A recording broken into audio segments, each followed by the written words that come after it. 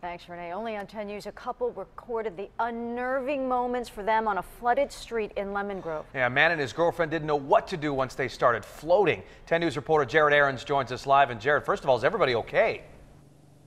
Yeah, thankfully, Jason, Virginia, everyone's fine. The driver, John Hill, as well as his girlfriend and fiance, were all inside this car when they hit a wall of water. You can see it's still soaked, and if you look underneath the car, down at the chassis, you see branches and leaves and all sorts of junk hanging from underneath. Hill tells me he swerved to avoid a branch in the road, and that's when the car got overtaken by the floodwater. Yeah, we're not deep enough water. Waves, there's actual waves. We're surfing in the car. And we are surfing right now. And my battery, it hit my battery. It hit your battery? It hit my battery. I am now just floating. Are you kidding me? I am just floating here. Just floating down at Federal Boulevard. You can hear the shock in everyone's voice as they begin to float away.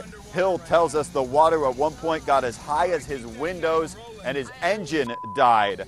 Other cars in the area faced the same problems. The fire department came to rescue stranded drivers and to tow away the cars that wouldn't start again. Hill says he looked under the hood of this car and everything was wet. He did get it started enough to drive it back to here. He says it died a few times on the drive, and also that his engine didn't sound like a purring kitten anymore. Said it sounded more like a grunting hog as he drove it home.